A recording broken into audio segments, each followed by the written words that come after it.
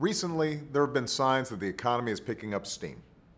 Last month, we saw the strongest job growth in 5 years and have added more than 750,000 private sector jobs in just 3 months. But there's still too many Americans who are either looking for work or struggling to pay the bills and make the mortgage. Paychecks aren't getting any bigger, but the cost of everything from groceries to college tuition keeps on rising. Without a doubt, one of the biggest burdens over the last few months has been the price of gasoline. In many places, gas is now more than $4 a gallon, meaning that you could be paying more than $60 to fill up your tank.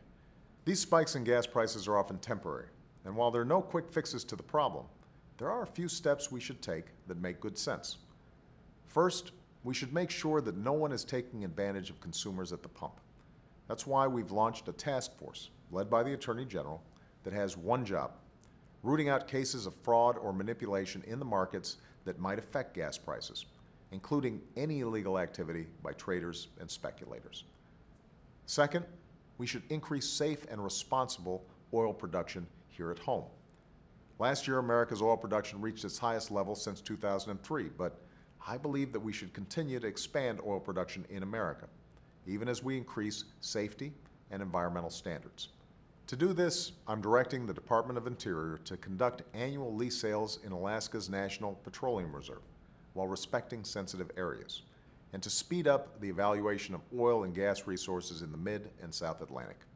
We plan to lease new areas in the Gulf of Mexico as well, and work to create new incentives for industry to develop their unused leases both on and offshore. We're also taking steps to give companies time to meet higher safety standards when it comes to exploration and drilling. That's why my administration is extending drilling leases in areas of the Gulf that were impacted by the temporary moratorium, as well as certain areas off the coast of Alaska. And to streamline that permitting process, I'm establishing a new team to coordinate work on Alaska drilling permits. Finally, the third step we should take is to eliminate the taxpayer subsidies we give to oil and gas companies. In the last few months, the biggest oil companies made about $4 billion in profits each week, and yet they get $4 billion in taxpayer subsidies each year. $4 billion at a time when Americans can barely fill up their tanks. $4 billion at a time when we're trying to reduce our deficit. This isn't fair. It makes no sense. Before I was president, the CEOs of these companies even admitted that the tax subsidies made no sense.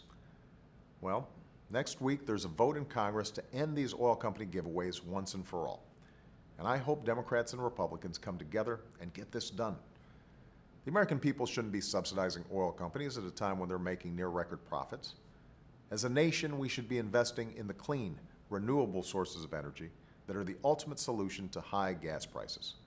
That's why we're investing in clean energy technology, helping businesses that manufacture solar panels and wind turbines, and making sure that our cars and trucks can go further on a tank of gas. A step that could save families as much as $3,000 at the pump. These are investments worth making. Investments that will save us money, reduce our dependence on foreign oil, and protect the health and safety of our planet. That's an energy policy for the future, and it's what I'll be fighting for in the weeks and months to come. Thanks.